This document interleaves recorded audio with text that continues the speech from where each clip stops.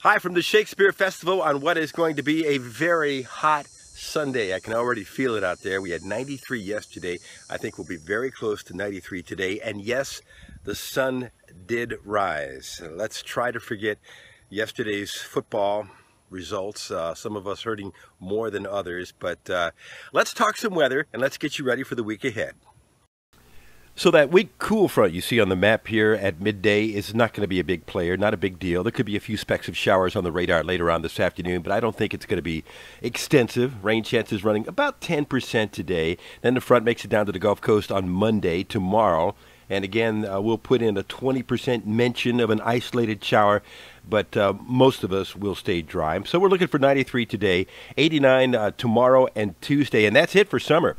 Summer, the last full day of summer is on Tuesday. That's good news. Boy, we could use some rain. The drought monitor map indicating color now on 66% of Alabama, either the yellow or the peach, which is moderate drought. We could sure use some rain. I don't see anything extensive coming up anytime soon. Fall officially arrives. The autumnal equinox is Wednesday at 3:20 a.m. in the morning. Meanwhile, we are checking the tropics, and we see Tropical Storm Ida is still out there. It is a very disorganized, minimal tropical storm. It's a fish storm moving out and not a concern to us. I don't see anything else in the tropics that I'm particularly worried about. We're looking ahead to Friday, and we see an easterly flow developing around a high pressure over the northeastern U.S.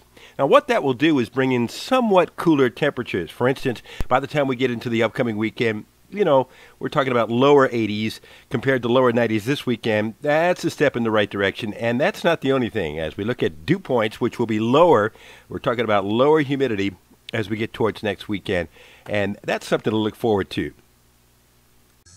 I would like to tell you that I see some cold fronts ahead over the next 10 or 15 days that look really significant, but I don't see anything yet. We'll keep an eye on that, and I'll let you know. I hope you have a great Sunday and a great week ahead.